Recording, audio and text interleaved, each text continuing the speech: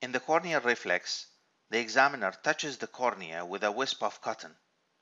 A normal reflex is a blink.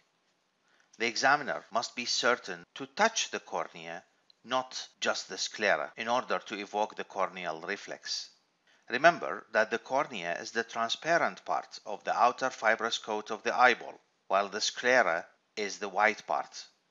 The cornea is highly innervated and hence very sensitive for both pain and touch. The presence of a contact lens may abolish the ability to evoke the reflex. Afferent impulses from the cornea pass through the ophthalmic division of the trigeminal nerve to the main sensory nucleus of the trigeminal, which is located at the level of the pons.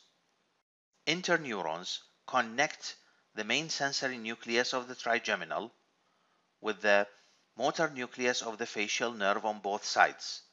The motor nucleus of facial nerve is also located at the level of the pons. Fibers arising from the facial motor nucleus will travel to the face and supply orbicularis oculi muscle, which is the sphincter muscle around the eye and is responsible for blinking. Thus, the afferent pathway is the trigeminal nerve and the efferent pathway is the facial nerve.